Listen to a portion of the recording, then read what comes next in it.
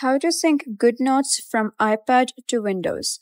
Hello guys and welcome back to the channel. In this video, I'm going to show you how you can sync GoodNotes from iPad to Windows. So let's get started.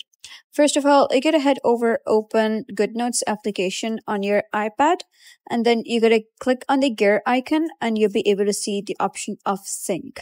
Click on sync and then simply sync all of your notes to the iCloud. It will take a moment.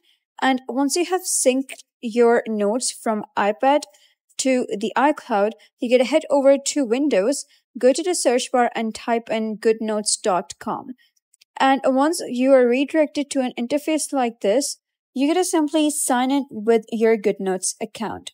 So once you have signed in with your GoodNotes account, you'll be able to see all of the notes be retrieved in your Windows.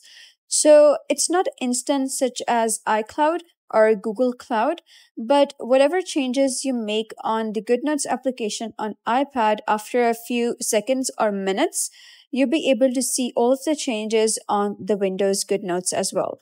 So that is basically how you can sync GoodNotes from iPad to Windows. So if you found this guide helpful, give it a thumbs up and don't forget to subscribe for more helpful tutorials. I'll see you in the next video.